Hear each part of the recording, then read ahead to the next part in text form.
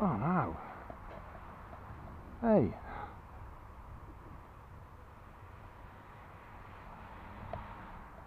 Well, that was a surprise. This one, I've modified the tail on it. You might even be able to see it's got a what do you call that, ferrule effect? Something that I can grip when we launch it. Good morning, guys. Left this running overnight. It's an alternative tail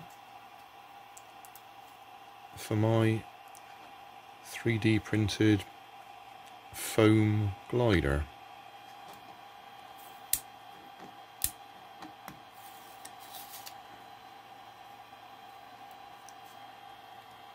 That goes up in there.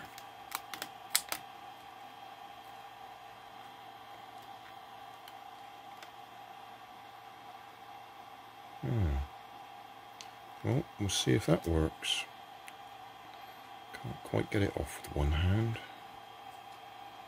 Maybe I can.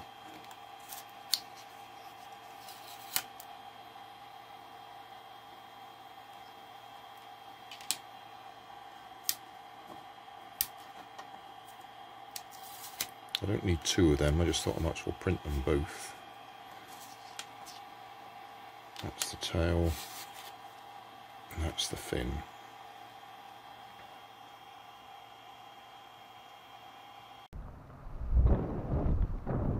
Most likely thing to happen with this one is the tail will break off again. It broke off last time I used it. So it may or may not work.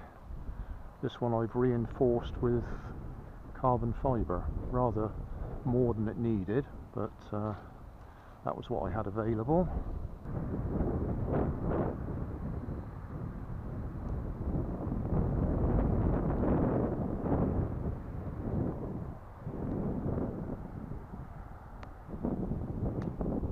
Whoa, yeah,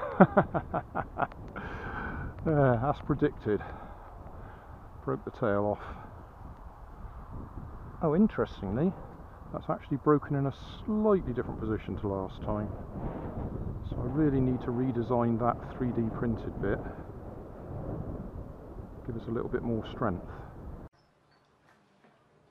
Hi guys, bright sunny afternoon again, shadows and sunshine. Been thinking about making a 3D printed catapult launch glider. I've done a small one. I printed one off, somebody else had done one and I copied that.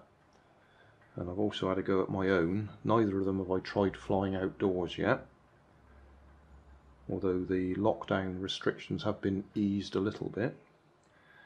What I'm looking at here is using one of my polystyrene pizza trays as the wings. I've printed this piece, so the idea is that'll squeeze in there. So I'll cut a couple of wings off here. Got a barbecue skewer for the actual fuselage. I printed that as the nose, so I can hook a rubber band on there and add a bit of weight at the front. That's a bit of a tight fit, that one, so I'll just push that there for now. And then I was thinking of doing a V tail or butterfly tail.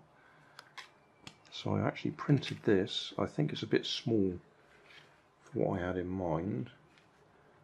And I printed that bit.